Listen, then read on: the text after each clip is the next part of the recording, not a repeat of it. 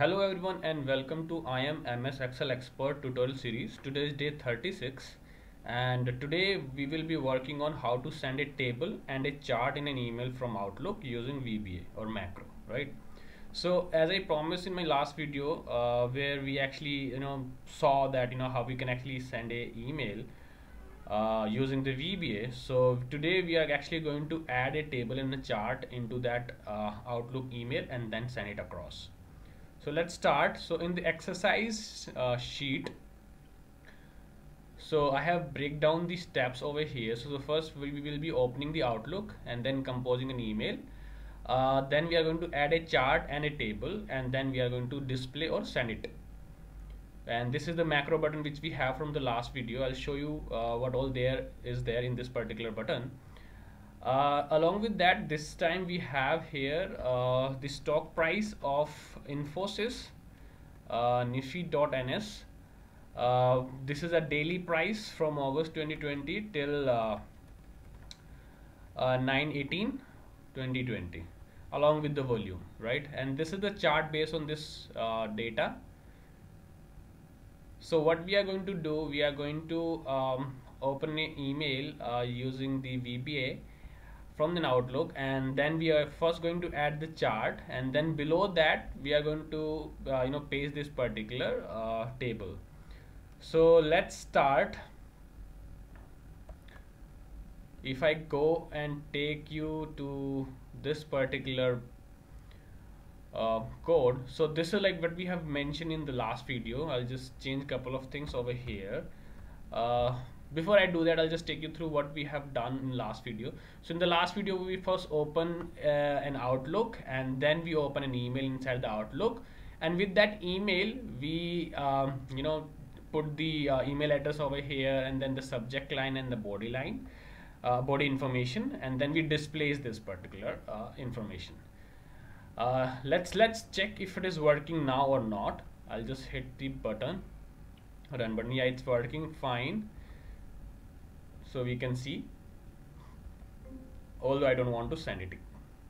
So now what we are planning to do, we are going to stick with this information till here, but after we have displayed the email, we are actually including a chart and a table. So for that, there are a couple of things which I have to add into the reference of it. So these things were the first is I'm going to use the Outlook ActiveX button object. So that is the one which I have to add. So this is the one which I have to add, and you can see like Microsoft ActiveX data object 6.1 library. Use the latest one which is available in your system. And the second one is I want to use Microsoft Word document. So that's this one, right? So I'm going to actually use the word editor inside Outlook inspector, which will help me to paste my table and the chart. So let me just give the name to my table so that it's easy for me to copy paste. So just select the data, and I can say that this is stock data, something like that. Yeah. So now I know that my stock data is this one, right? Let me go back to the code.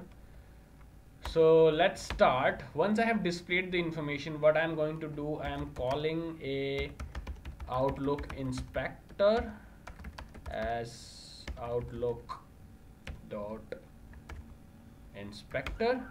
Along with that, I'm calling a Word doc as Word document, right? So since we have one table and one chart, so I'll be calling two documents for that. So I can just add one more document over here, document, and like Word doc and Word doc 1 as Word document, right? Okay, great. Now let's start working to fix a chart. So for that also we need to create a dim chart object as chart object, right? So let's start with chart. For each O chart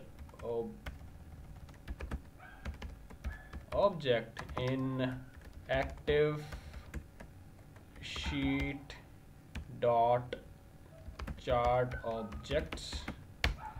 So what I'm doing is I'm looking for all the charts inside the active sheet. So even though we have only one, but at least I'm looking for all the possible charts available in that particular active sheet.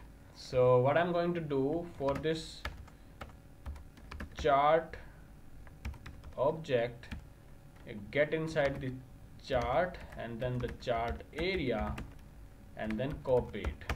Once I have copied it, I'm going to set the O Outlook inspect as my get inspector, right? Get inspector. Sorry for the phone call. Okay, so once I have set it up, then I'm going to set the Word doc. So I'm again going to set my Word doc as inside my O Outlook inspect. I'm going to address Word editor, right? So now what I'm going to do, I'm calling again a a range probably. So let's say word range, and this range is inside my Word doc. So this is my Word doc dot application. Inside my application I will have the active sheet or active, I will have active sheet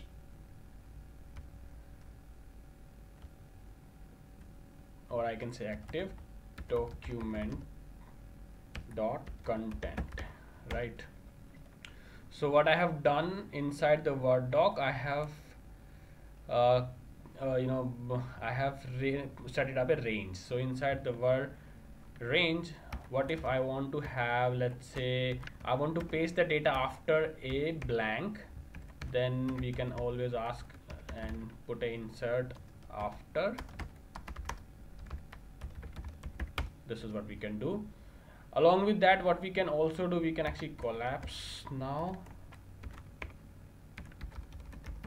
and the direction would be, let's say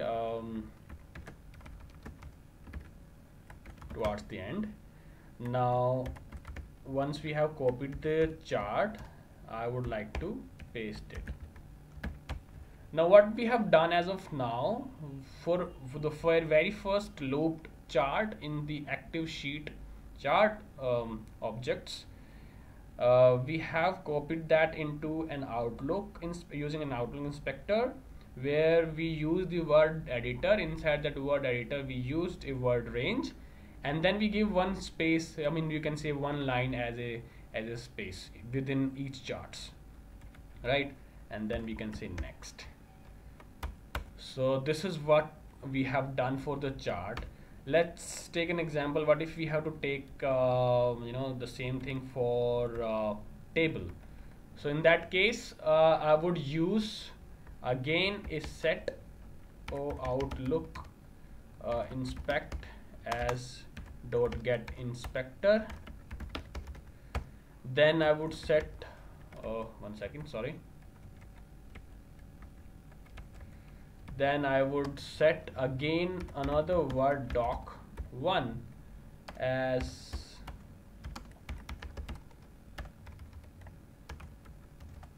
inspect dot word editor.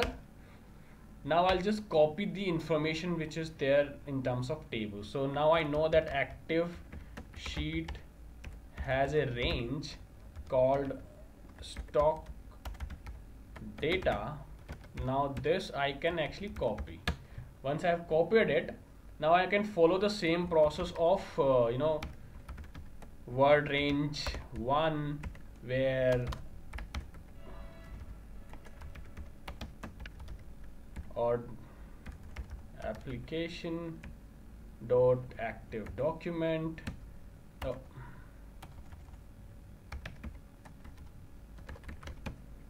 then content, right? Then I want my range as, let's have again want to insert a empty row.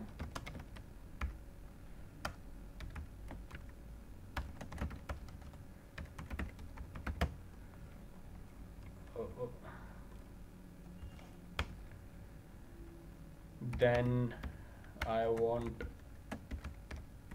this range to collapse again in the same direction, and the direction would be towards the end. And then I want to paste it. Now this portion which we have just written, this portion will help us to paste the table, right?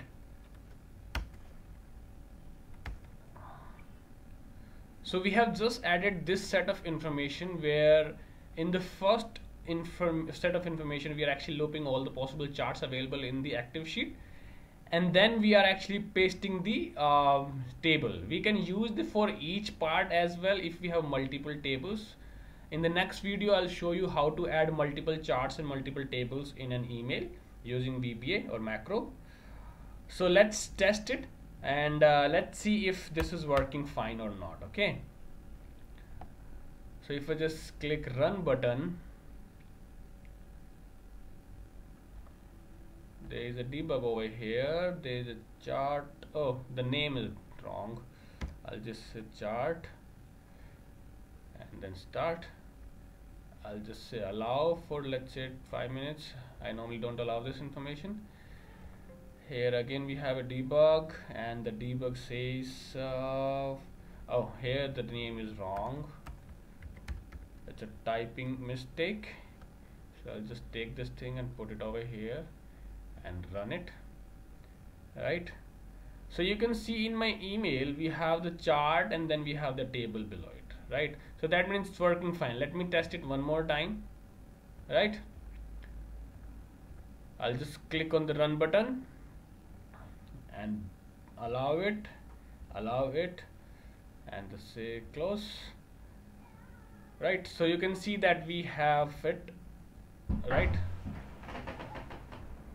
So you can see that I'm able to actually add the chart and the table, and this way we can actually add a chart and a table in emails. So this is it for this particular video, guys. Sorry for the disturbance, that was my kid. Since actually I'm working from home during the corona, so excuse me for that. In the next video we will be covering how to add multiple charts and multiple tables in a particular email using VBA macro. So thank you so much for your support, guys. Please like these videos and subscribe to the channel, and if you are new and if you have any questions, you can always write into any of the videos comment, so I'll reply back to you. In case you have anything personal, you can always email me on this particular email address, that is nishantggn1@gmail.com. Thank you so much. Yeah, bye.